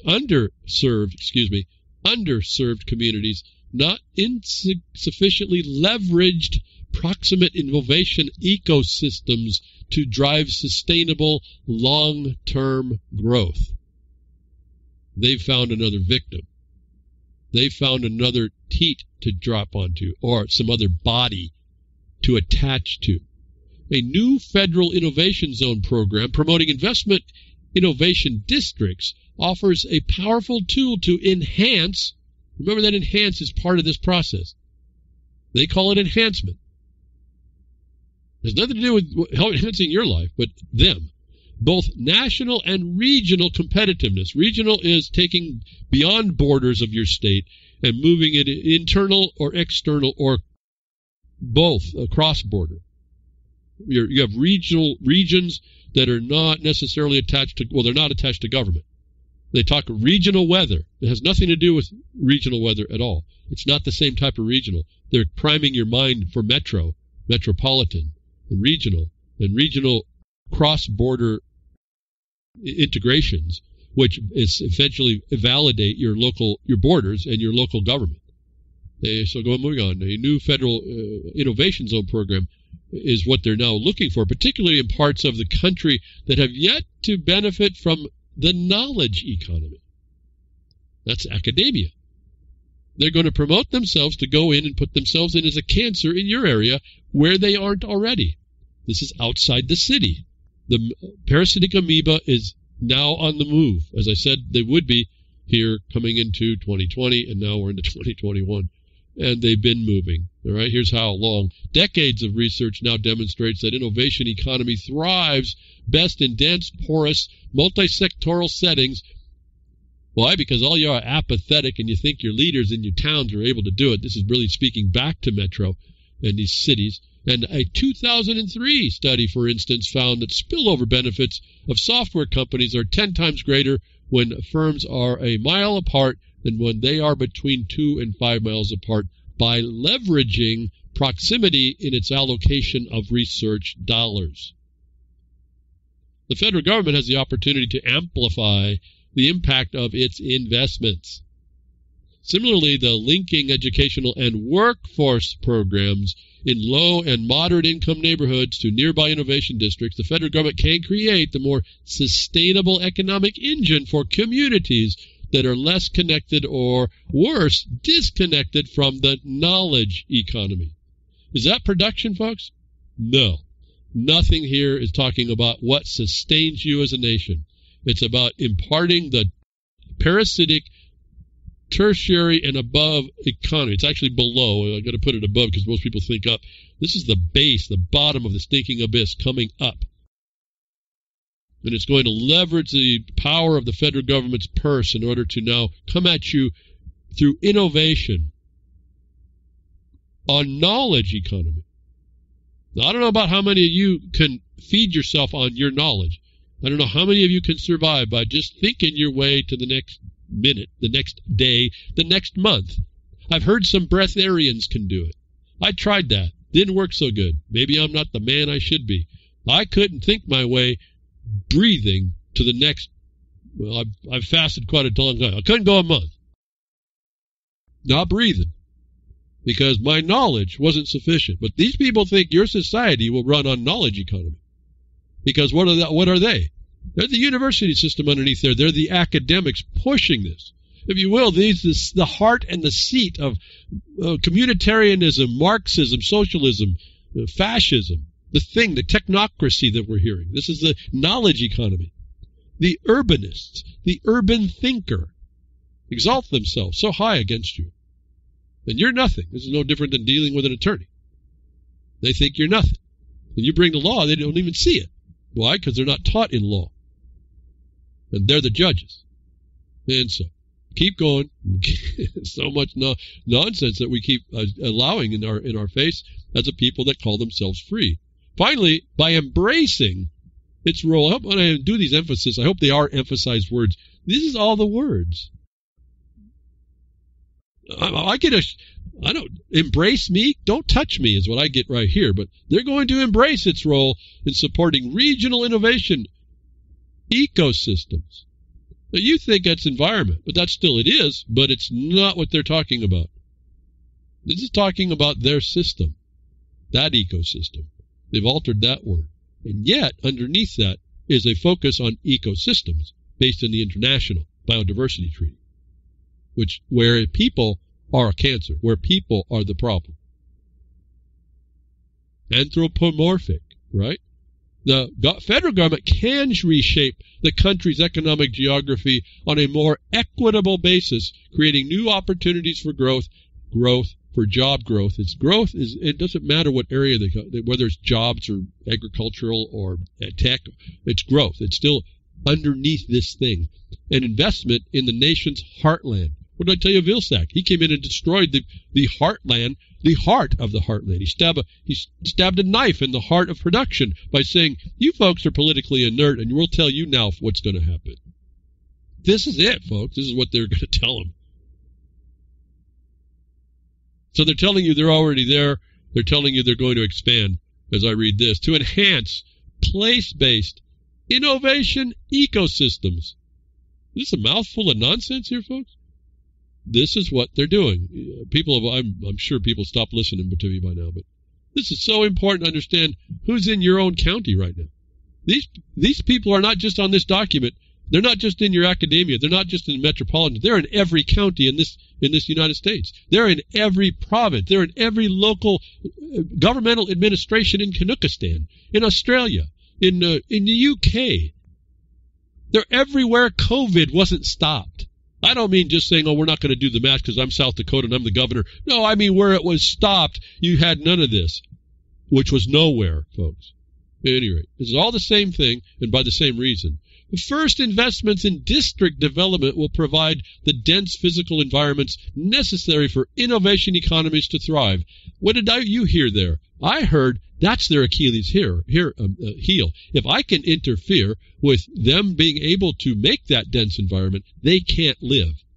They require this densification. Stack them and pack them.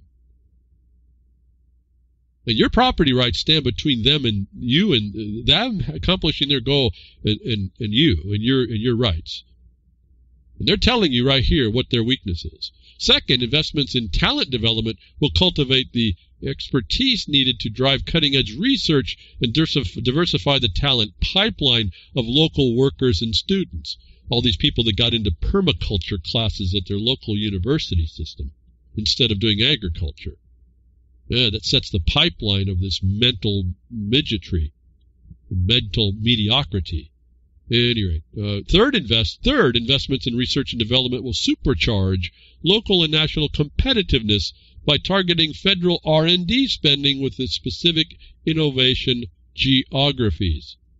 Remember, I'm starting this from the story of innovation zones, and I'm still moving on this one document that talks toward this and where they're looking for funding and how Nevada will be developed outside of the state. But the state will agree, like it's done on so many things, to funnel through its system, and the governor will be keeping tabs on the board that runs these private companies, corporate companies, as counties. District development. Now we're back to districts. Don't underestimate the word military district here. Not to the exclusion of the others. The federal government should create, this is a policy influencing type document, should create an innovation zone program that awards funds for physical and programmatic investments in 25 designated districts throughout the country. Proposed districts should be between 100 and 350 acres in size.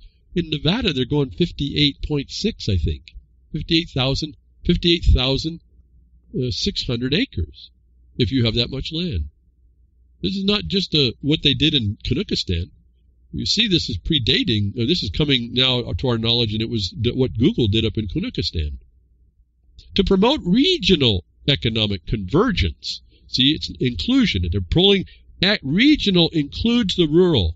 They're going to yank you as a country folk into their control structure. Again, I read this a whole different way. Maybe people don't, maybe you think I'm kind of nuts when I read it this way. But I just know you don't know what there is to know. That when you read this stuff, you can see what the plan is, and you can see how to destroy it. And until you do, you won't understand. Maybe you don't want to understand, but this is just the Genghis Khan at your door that you're just ignoring. You're thinking that it's like the cops, the SWAT team out your door. If you go la la la la la while they're banging on your door with a mallet, that they're not going to come in. And so this is why it's so important that you really take an interest. I hate reading this stuff. It actually gets me indigestion. I don't like hearing it too much, but it's so important. I want to kind of get this through. It's not like I like talking about it. It's important. It's what's needed to be exposed. If you want a future in your land, in your country, and you don't want to be taxed incrementally out of it, you all complain already, yet you don't understand the first thing to stop it. So that's my first notice to you, from you, that you're going to be these people that just continue to be eventually moved out of your land, essentially, is how that works. And you might work already until you die. You might be that old. And I suppose maybe a lot of people listen to me are that time when you're finally given up. You finally said, I don't want to work on all this. I certainly have made that discussion. I realized that there wasn't going to be much in my life anymore, and I just focused on, I reduced my life down to something, and it became this. For some reason, I said, there's a reason why I need to fight this, and so, but I don't know why, but I'm going to fight it anyway. It means something. I don't even have a dog in that fight. Well, except for the mining claim. Okay, so that's, I guess, one little, but I don't put that much more time into it. I've settled all those, so far, settled the administrative things. They don't talk to us no more. And so that other part's done. But for the rest of you all, and you property owners, you people that complain about your taxes and all your fees and all your licenses that you pay for doing things that you should be your livelihood granted to you, that you're supposed to be secured to you by a constitution, and you complain, I'm talking to all y'all. This is how they're taking all that away from you. It doesn't sound like it, but it is. No more than 5. Okay, well, that's enough. We're going to go through how they're going to let it to catalyze a thoughtful and intentional realignment of federal policy supporting innovation and economic development. The IZ program should be spearheaded by the White House Office of Science and Technology Policy and Domestic Policy Council. and include the interagency coalition of federal agencies that engages leaders from the Economic Development Administration, the Small Business Administration, the Departments of Commerce, Defense, Education, Energy, Health and Human Services, Homeland Security, Transportation.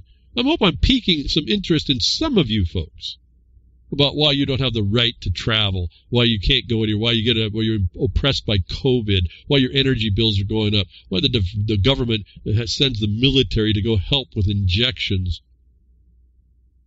Homeland Security, why you hear about if you don't like it, you're going to be hauled off for some time, why they're doing that in other countries other than the United States of America.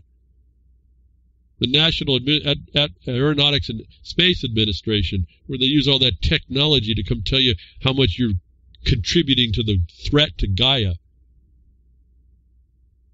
National Science Foundation, Best Sciences, it's BS. Okay? They're tying into the other side, the research and development. Let me move down now to where I found and what I wanted to get to all this time to show you this is not something small. This is not just a group of people in college. This is the system, the university system used no different than the Bar Association is an agency of the state. How it is, I don't know, but it is. It's not just a department. It's not just a branch of government. It's an agency. And how people have missed this connection. It's no longer a department of government. I don't know, but this is the conduit they're using. This is the pathway they're using. And now they're moving into, for leverage funding, to sap from you, take from you, interfere with your life, contrary to everything I know, contrary to your intuition and everything you've read. They're still able to sit there and do this. Not enough people have been stepping up, but this is where they're going with these innovation zones. They're looking for the funding in these areas and who will be involved and what they will be working for. For those of you in Nevada, or those of you that understand that they have innovation zones for everything, even mathematics, this is what's underlying what they're talking about. Research and development, they're moving to supercharge innovation activity. The administration should invest in basic and applied research within IZs, in innovation zones, by, point one, providing additional savings and R&D tax credit for startups and companies located within IZs. That's your government giving subsidy through tax credit. Earmarking R&D funding via the NSF, NIH, DARPA, and others to support research activity within IZs. Are you listening, Nevada? This is coming to a locale near you with an authority of a county soon enough. DARPA. Promoting regional multi-institution grant opportunities to encourage local collaboration. How much have I condemned collaboration? It's part of the weapon they use against your coordination rights in your local counties in order to destroy you and your property rights, destroy your rights to the land. Through what? Non-governmental organization? Anybody that wants to make a legal entity that comes together to influence the agency? Collaboration is not something you want to get involved with. Almost every county I know of collaborates, and they shouldn't be. And those counties we've gotten to not collaborate turned it around almost overnight and started to reassert the power they had to protect their people. But one little word right there is a neutron bomb that people don't really recognize. Of all these things I'm reading, this is how they implement this stuff. And I don't think many people, if anybody, really understands any of it. I hope today you get a little bit of, if you're still with me, you get a little bit of an influence of what we're up against. And then again, I'm reading this, it's taking longer than to identify it and shut it down if we would just come together to do so.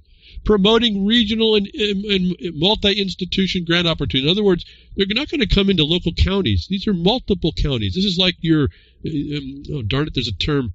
Well, it's a local agency already. A council of governments. This is what these people do. Council of governments is another one of those. These people, this organization already controls your county. Creating satellite hubs within IZs linked to military, intelligence, and energy research facilities to speed commercialization of technologies incubated within federal agencies while being mindful of security risks.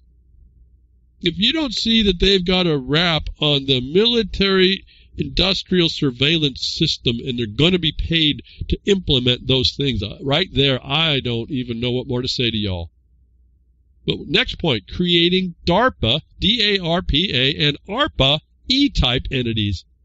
Creating legal fictions that can interact to do with things like doing R&D and commercialization of technologies relevant to federal agencies. Not your local state, not the local county.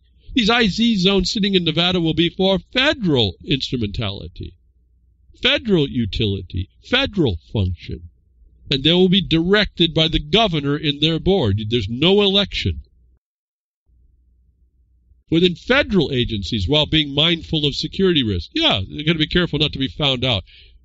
The E-type entities charged with commercialization. Commercial. See, this is the authority of the federal.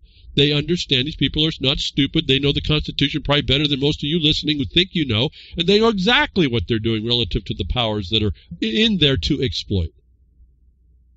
Transportation, commerce, and national security agencies and others. It's not something I would want to be messing with that these people are actually going to exploit.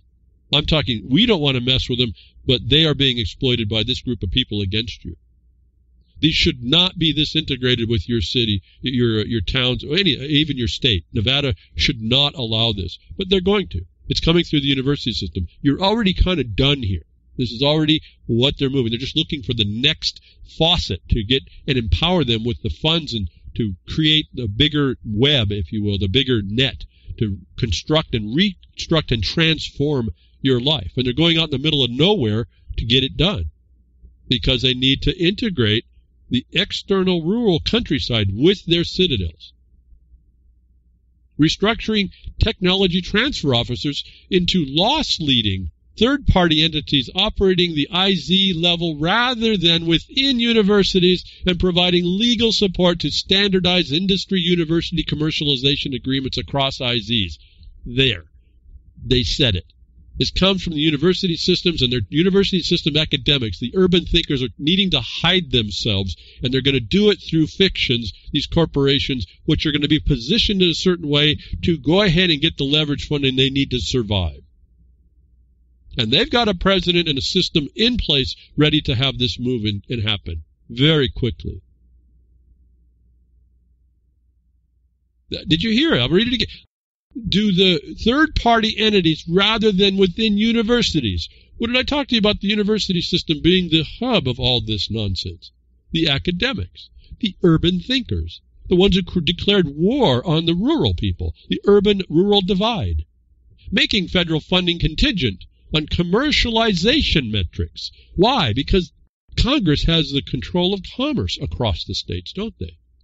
When they go regional, they're not limited to borders either, are they? That by definition, that could be federal. And so they have another veneer they're also throwing over the top of this, encouraging universities to adopt a more entrepreneurial stance towards faculty recruitment and promotion. I don't know what else to say, folks. They're all right there. They're commercializing your university systems to implement sustainable development beyond. They're going to go through the military and best science and your health agencies and your homeland security to do it.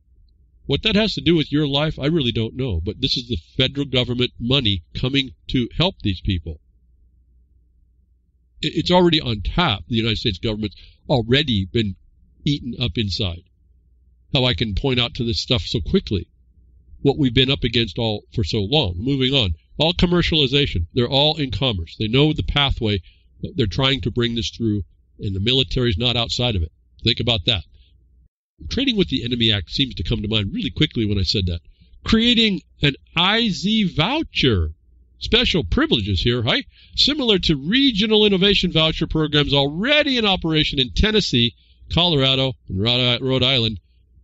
If you don't think that Tennessee case is sitting right in the hub of cancer, I don't know what else to say. I hope that helped you out just a little bit of what people are up against in Tennessee to enable small businesses to obtain free and low-cost consulting services from nearby universities. And if you don't toe the line with them, they will give you the money. If you don't sing the high praises through all the things that they want to support the green religion, you won't get the money. If you're a producer, you're not going to get the money. The producers are not under economic development. Did you know that? And if not, why aren't they supporting, if they want to help the people, why aren't they supporting the producer? Why? Because they don't mean to help you. They don't mean to help your country. They mean to tear it down. Just destroy it. And they're going to use the federal government to do it. The federal government's fine with that. They already beat up the South in Lincoln's time, and now it's just a better constraint. Who cares? People didn't rise up and beat that thing down, and so you're paying the price. They went for a couple hundred years with this, folks, and people don't really pay attention to it. Creating IZ, Innovation Zone, specific venture capital funds to increase access to capital for startups and high-growth companies. High-growth companies. In other words, you present yourself as one like you see HRNA, and you are one of those high-growth companies, the promoters of growth, the promoters, and with the capacity building and the capacity to do and accomplish the goal, to subvert the American people. And anywhere else they plant their foot down. The federal government should provide seeding funding for the creation of IZ-specific VC funds, virtual capital funds, managed by states, localities, government. Folks, did you hear the parasite? The leverage funding even back to the local government through these venture capital funds that apparently are already there. They know where they're looking. Managed by states, localities, and community development financial institutions, or philanthropic entities, with a focus on investment in minority and women-owned businesses. Wow, there you go. There you go. Women, indigenous, and the children, stalking horses. They want to reckon with and create the divide with the thought about the women being subverted somehow, even though they're treated equally, supposedly, and minorities. None of which, actually, on the uptake, are actually in any capacity not able anymore. But this is what they're going to focus on. All have the right that given every plebe in order to get what they're going to give you. And so they're going to use this, and they're going to create divides. They're going to create a division for women-owned businesses in order to be there to fix the problem they have created. This is their intent in innovation zones. This is what they're doing. I guess even, like I said, even in math, there's math. I couldn't believe this. Mathematics innovation zones. Well, if this is supposed to be integrative of all these technologies and bring STEM into it, then why just math? Shows you this is just a cover. But anyway, so here it is. Innovation zones come from the global urban development, and you have a link to global urban development in Brazil. Innovation zones and urban thinkers campus. They go to school. They talk to you about that in the documentation. Conduits of information to prime the pumps to keep this thing coming against you. Anyway, you have a link to it. Just the title tells you. Sustainable innovation zones are not different. The innovation zones are beyond sustainable. They're sustainable innovation zones. And Urban Thinkers Campus is the college here in Brazil, as this link that shows you. And the subject matter they talk about that brings up the UN Habitat World Urban Campaign organized an Urban Thinkers Campus together with the ZISPO project at an engineering school, Villa Flores Cultural Association, and Orbita Co-working. All right, this is a catalyst for a new urban agenda. Do you hear anything about rural here being something, production here being supported at all? No, this has to do with tearing all that down. New urban agenda, sustainable development goals, and Paris Climate Agreement through citizen empowerment, entrepreneurial engagement, and strategic collaboration. So here we have the connection to those IZ zones in Nevada coming in that the governors all promote and have nothing to do with helping anybody, are going to be imposing the UN Habitat World Campaign, Urban Campaign. Another link, Urban Thinkers Campus, for this to explain more and what they're doing. These urban thinkers kind of got me going, kind of laughing. And they bring up right here in the graphic GUD, Sustainable Innovation Zones, Communities, and COVID-19 Resilient Recovery Strategies. If you didn't think the whole thing is tied together, there it is in one graphic, if you're just willing to take a look at it. And if you have no more than thought when you see that, I don't know what to say, because that little graphic, what I just said, that ties that together, shows you where the source of this crime against you is, that you're not responding to, how well organized it is, how effectual it is, and how you're still out of position, and how you may never be in position if you're going to be silent. And I say that, and people don't tell me what to do. Or I say that, and I don't know where to go. Oh, well, I'm doing my thing. No, none of us are. As much as I'm trying to do what I can do and tell people to protect themselves, not enough. Not enough. And the amount of work it takes to go up against these people when you're by yourself, just a handful of people here and there, it's pretty tremendous. And so where does this go? And just tie these things together. Urban habitat, folks. It's UN habitat. This is a global order coming to Nevada. And if you look, when you finally get on, you do the innovation zones and you start seeing where they are. I just showed you. HRNA says they're all over the country already. For 30 years they've been figuring you out. And they've got the influence. I just tell you, they've got the influence. And so it's going to take some way to address it. It's kind of overwhelming in my mind, but it's funny how we've dealt with it, so I know it's just a matter of getting more people to help. And of all these points, all these Achilles heels, as I've pointed out, they have them. If you just read it right there, you can know exactly what they're going to do. You can exactly head them off, and it only takes a few discussions here and there to kill it. We need people to do that. But here's where this goes. UN Habitat, this is urban thinkers. They want you to eat bugs. And we went to the EU for the innovation zones there. Here it is, edible insects likely to hit supermarkets within months. Insects to soon hit Europe's now, not the EU, Europe. What happened to Europe, folks? Supermarkets and become part of our daily diet. Don't miss that. Europe is not the EU. They're sitting there too. Silent people like the United States people, silent. The people of production and life and livelihood are sitting with a lid over their head and not saying anything. Europe sits there to speak yet. The United States of America sits there to speak yet, but you're willing to have districts placed over you of control. The breakthrough comes after last month's European Food and Safety Authority, the EFSA, published a scientific opinion concluding that dried yellow mealworm is safe for human consumption. That's all they care about. It's safe for your consumption, like your vaccines are safe. And they went to where? The scientific opinion. Ties over to what? The National Science Federation. BS, right? Best science. They just get the proof, and now that comes into being. And they wean you off the other stuff because you aren't doing your own. Well, you're probably not doing your own. This is the first time in the EFSA, an independent agency of the EU that monitors the food chain, releases a complete evaluation on an insect-derived food diet. How long have we been saying? How long have I been saying? This was here to come soon, and now we're seeing it. Customers again, don't think that EU is over there compared to the IZs in the United States of America. They're the same. Coming to a county near you.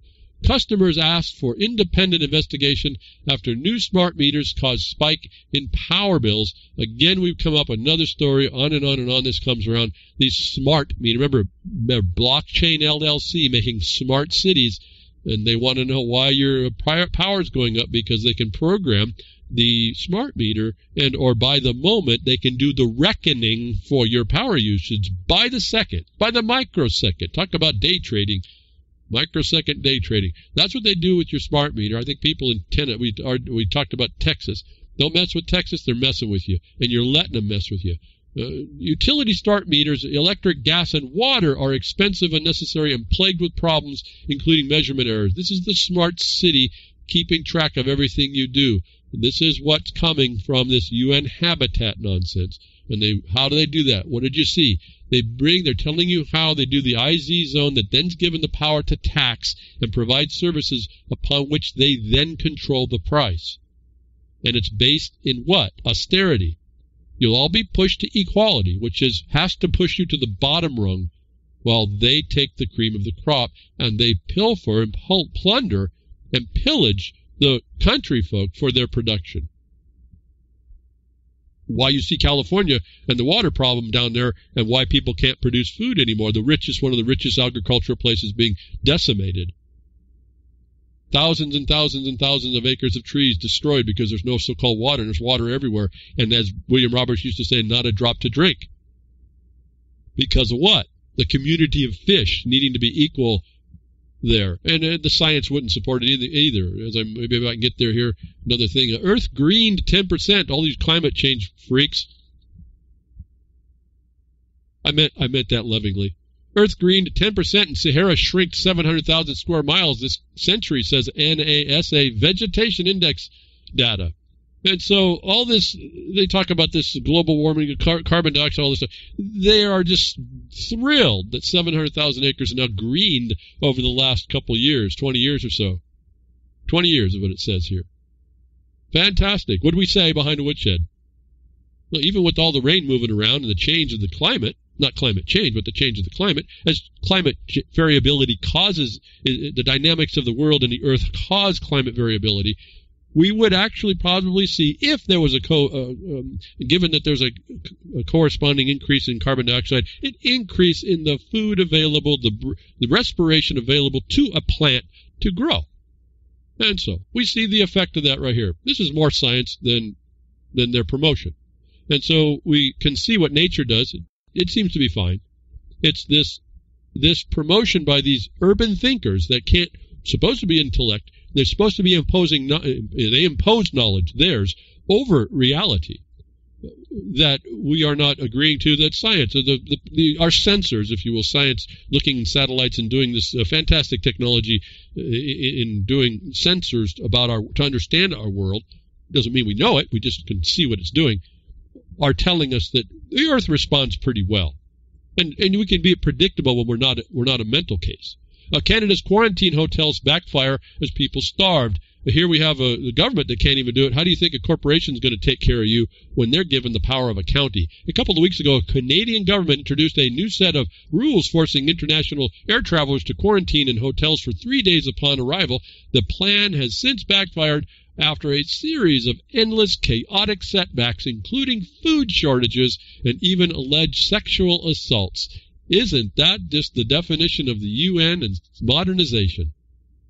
Under food security modernization. Under everything else that they do to protect the women, the children, and the indigenous. An increase in the very things they came in to tell you that they were going to help solve, because they're the ones with the innovative solutions. And people haven't figured out it's all to make their profit. Moving in and through into the so-called COVID nonsense again. New York testing COVID passport. We said it's coming. Here it is. New York is rolling out an app to use to show coronavirus status to enter sport and entertainment venues. What have I said about what you're going to have to do? You're going to have to be able, I don't even know why you would go to these places. These are just entertainment venues, they said. All right, so why are you going there anyway? But if you want to go in, you're going to have your phone, which has your QRC and your validation, vaccination, confirmation that you're okay. And this is a discrimination we talked about last week. And if I get there, I'm going to give you another place to go to kind of look and hopefully help yourself out if you need a guidance that I can't give you behind the woodshed here on the broadcast. But if you need some more organized sense of how to go about it, I found another guy. Thank you to another emailer. But before I get there, New York legislature to strip Democratic Governor Andrew Cuomo over emergency powers amid scandals. Oh, the fraud of COVID wasn't enough that these legislatures are going to strip these powers from Cuomo. It's just lunacy on its face that I don't know why people in New York just don't step up. Again, they can step up now because of the scandals, but they couldn't step up because of the fraud that destroyed their state and killed people, literally killed people in New York. A fascination to me. Fascination we put up with it. What about our fellow men and women? Who's letting ourselves down? And moving on to what do we do? How do we set ourselves up? What is the position? I've told you, I've been after stopping the fraud of COVID and the emergencies. We kind of take the hard road in a way, take the knees out of the government as quickly as possible. That's where I've been focused. But because people have not been rolling along very well, and they keep getting involved in doing the mitigation side, I've been trying to offer you other things you can try to do and I think John Jay was one who says, do your administrative record. All consistent with what I've been telling you. But they talk in a more centralized and consolidated space, and they kind of do the point by point for you. I do too, but it doesn't. People don't like to go to the statutes to actually get knowledge for themselves. They'd rather feel good that there's steps they can take and then how to do it, which is fine too. If that's what you need, I want you to be protected in the way you understand. I was given an email, and I don't have a complete way to underwrite all of this, but I did run across what's called a Beth Martin interview with Alphonse Faggioli, and he has some interesting information and discussion on a video too, for those of you that like to listen to this, about the steps you can take are similar to John Jay in how you make a record on how you go after these people when they violate you, and not just in COVID. So here's someone else who lays it out, and I wanted to advance this because this video here will help you if you take notes. And I'm looking up, see, free and slave, nobody cares here. Well, that might be. Someone has to care. You care. You know, some of us care, and I understand that. That's a frustration I have, but I don't know. We can't direct everybody. We can only hope that they want to step up and be responsible. But anyway, for those of you looking for a more specific, point-for-point thing on what to do, like John Jay offered, here's Alphonse Faggioli. Now, I also offer something. He says, here's his 6 points. On its surface, he's pointing to a website he has that he goes through the highlights of the overview. And it's really similar, if not the same, of what I've been telling you. Although I incorporate some of like his status affidavit, I will have you incorporate in your letters. I haven't seen his work because I don't have access to his website because I won't give an email. And this is what I don't like about it's open information if you give an email.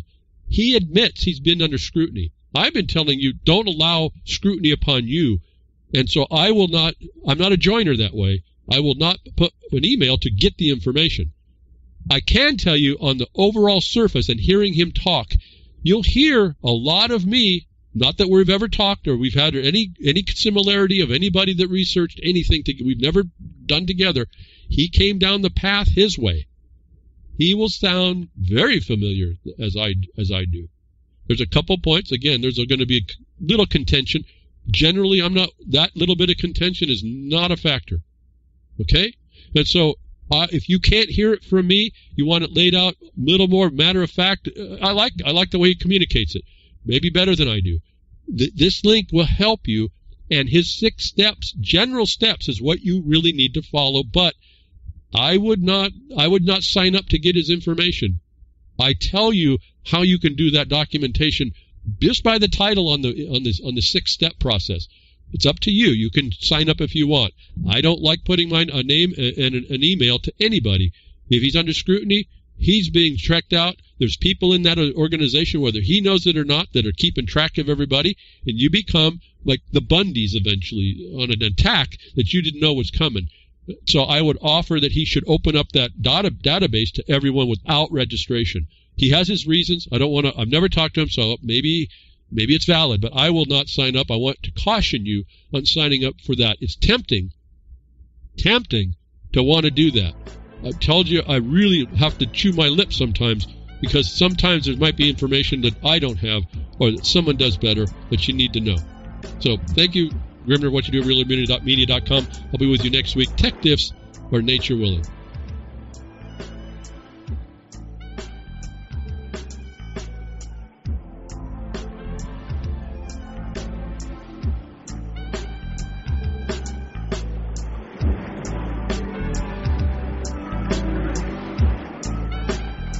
Well, that's another lesson. I hope with today's information you can take it to those that misbehave. From behind the woodshed, leaving his mark on the beast, this is Hal Anthony. Till next time, journey with purpose.